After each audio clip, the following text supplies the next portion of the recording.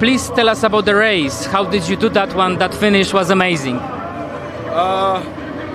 all on the legs, but now the body starts to showing the signs of fatigue because 8 days of always being up and down, it wasn't easy for us. But we still have to push. We still have to keep on going and see how we finish up the season. So I'm happy that there's still that top end speed that we managed to progress since we started training for the Olympics.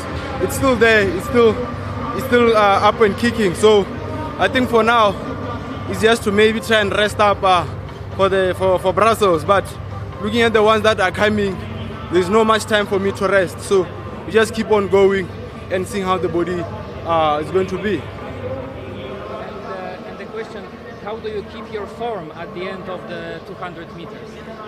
Keeping the form, it goes a long way from the 400-meter races, because once you start lactic starts to kick in, you try and hold the form. So I believe there's still that form for me to hold from there.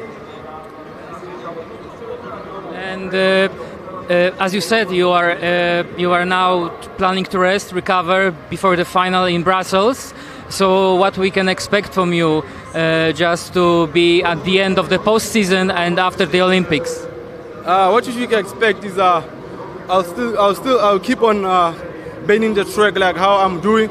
I'll still keep racing any day, any time. I'll do it. So in the final, I was hoping to do something spectacular, maybe break the African record again.